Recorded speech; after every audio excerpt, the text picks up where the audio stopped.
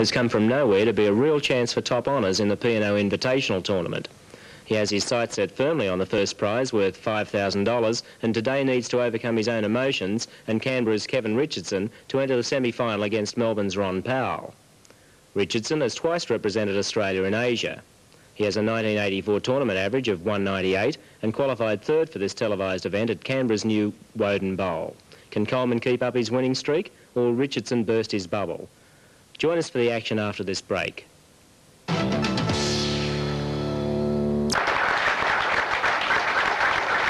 And here we are for the next match in our men's P&O Invitational, and Alan Coleman, the bowler from Tasmania. He's won 3 games on the trot. He's beaten John Caballo of Perth, Rod Bayliss of South Australia, and Kevin Quinn of New South Wales, and now he's in against Kevin Richardson of the ACT. Should be a good match. And there's Alan's first delivery. And as usual, he's opening up with a strike. That was a good start, Bob Cook. Nice high ball. Could have got him into trouble, but he's got lots of work on that ball, and the pins went down. They sure did, and they're going down at the rate of 214 per game. That's his average for the 3 matches so far. He had 208, 223 and 211, and he's been in trouble a few times, but he's always managed to pull out a few strikes. He's bowled very, very well so far, and now we're in against Kevin Richardson. Yes, Alan's bowled 16 strikes in the 3 games already, Steve. Going at a very good rate. Well, Kevin, false start there, but have a look at the style on this young man. Great follow through from Kevin. Yes, and it's a big ball too, and look at that one. Beauty. That's really big, and he's psyched up for this game. Local hope here in Canberra, the top-seeded bowler from Canberra this year. He was the highest qualifier in the Interstate Rockway Teams roll-off, and he's got an average of 198 in tournaments, 197 in leagues. And he averaged 195 at the Woden Bowl to make his 3rd seeded position here. Alan looking for another strike. Looks great. Oh, what a great start this is. Alan Coleman still on fire. A double to open up. He's really looking to put Tasmania right up on top in the P&O series. He certainly is. Kevin wiping the oil off the ball so he doesn't lose it in his palm of his hand. And that's quite an old ball, isn't it? He's thrown a few games with that one. Yes. No older than Alan's. Alan's is a replica of the early 60s. I was going to say it's a relic. Let's see if he can match Alan's opening double, and he has. It was a lucky one. We'll have a look at that one. The ball's crossed over to the left-hand side of the head pin, and there goes the 9 pin, the last one to fall. Now, Alan's got a tough opponent here, obviously. One who's just as keen to win this match and continue working their way up the ladder. The loser of this game gets $500.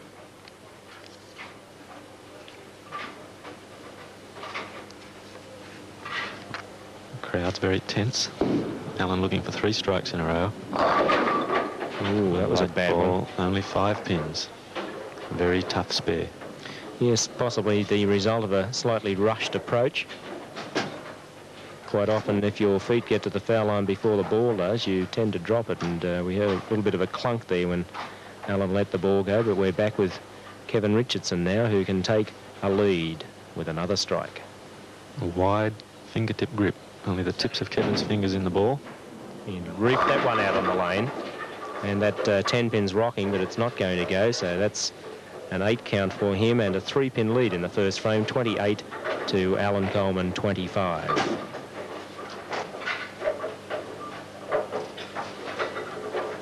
Coleman, a difficult cluster of pins, this one. And he's got it. Ah, perfect placement.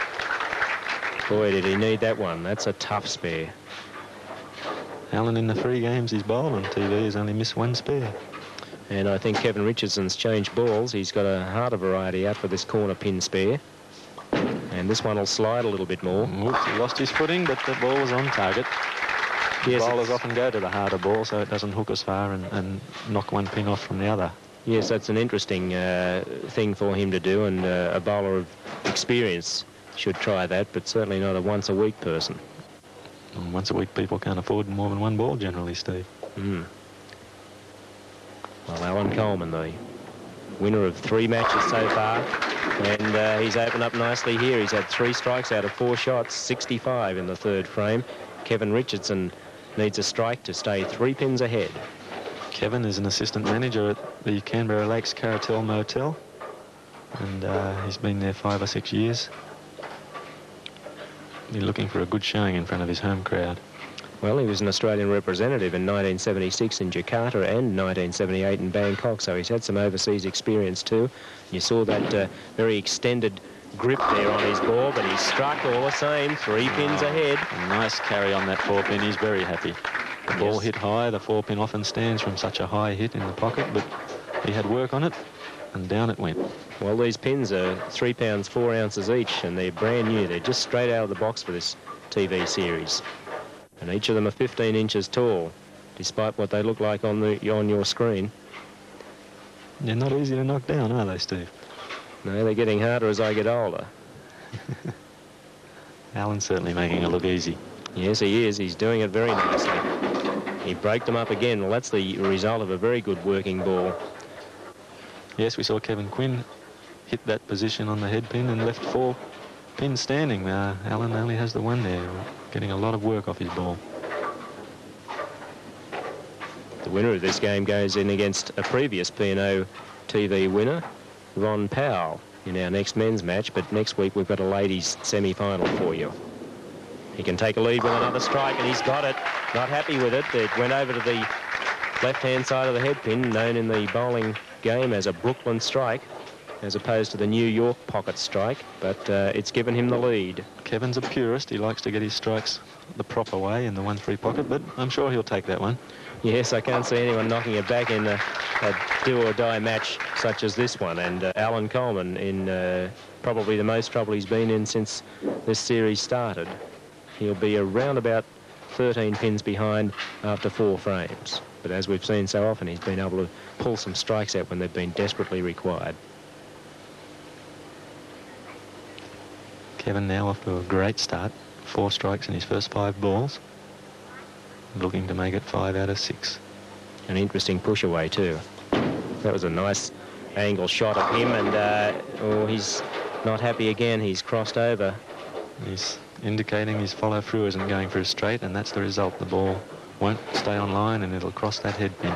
Yes, he's pulling it over to the left just a little as he lets the ball go, whereas when Alan's been bowling a good shot, that follow through is coming straight up through the air.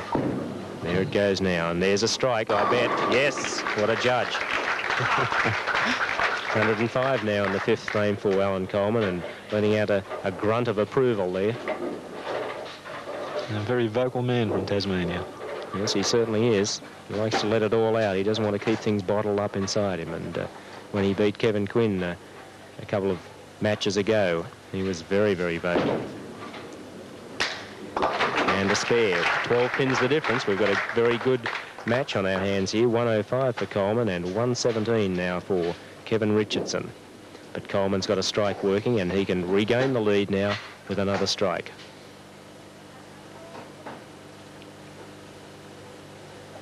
Taking his time. Yes, there's a bit of psych in this game too. No need to hurry. Oh, it's a nice push away. Oh, he broke it up again. Getting away with murder. He's got a well-working ball. Any lesser ball would have left a big split. Yes, he's certainly getting plenty of lift on it, and that's the benefit of that sort of a release. Even if you put it in the wrong place, you can still get 8 or 9 out of it instead of leaving the 6s and 7 splits. Kevin's taking a deep breath. He's got a low push away. He got that one out on the lane, but it's crossing over again, and not getting the big follow through. He's cutting his follow through short, and the ball's diving to the left, not going through the shot. Well, neither of these bowlers have been on TV much. Alan, of course, has been on a few times now of late, but Kevin Richardson, this could be his first time on television. And it's not easy out there. There's a lot of lights, and it's very, very humid. It's really a sweatbox situation out on the approach. You're out there on your own. And Kevin has his most difficult pin to go for, I guess, and he's changed balls again to that heavier variety. Let's see if he keeps his footing this time.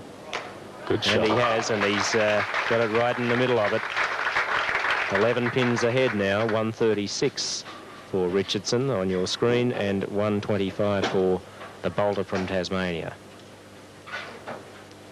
Alan Coleman won 3 matches on the trot. You're looking to win this one and then go into the semi-final. It'd be a great effort if he could work his way right up that step ladder. He's got to win this game first, and he's behind at the moment. There's got to be a strike here. Oh, and he's spun those pins around the deck, and that's one of the rare 10 pins we've seen him leave from a pocket hit. No trouble carrying that 5 pin, but this time the 10 pin remained. Yes, that ball's just amazing. It's so old, yet it still blows the pins to pieces. There's life in the old ball yet. Back with Kevin, he starts way left on the approach. Bowls a good turning ball. Yes, he gave that one plenty of air. And a beautiful strike right in the pocket. Let's see this one. And he rode it too. He got down on one knee to pull that one in.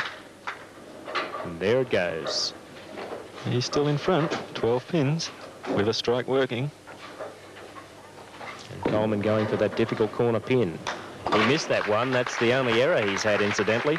In all of his matches on television, he missed the 10 pin in against Kevin Quinn, but came back with strikes to win that game, and he's left a split once. Apart from that, Alan Coleman's been clean throughout, spares and strikes. Kevin Richardson now could well become a local Woden bowler. He lives not too far away, and if he can bowl well here, I'm sure he'll make this centre his home. One of the newest bowls in Australia. Interesting, when the P&O series was first started in 1982, there were only 94 centres. Yes, a beautiful strike for Kevin Richardson. He's taken a very handy lead now. And as Bob was saying, 2 years ago there were 94 bowling centres in Australia, and now there are more than 120, and still some others being built. So the sport's taken on a new lease of life in this country, and these two bowlers are a couple of very good products, state champions in their own right. Coleman now in trouble. Well, he's got out of it before. He's going to have a strike shortly.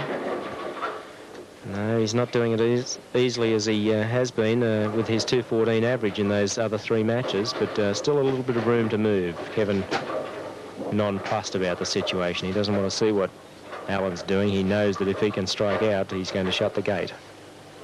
Yes, Alan faltered under pressure, probably the first time, Steve, in the series.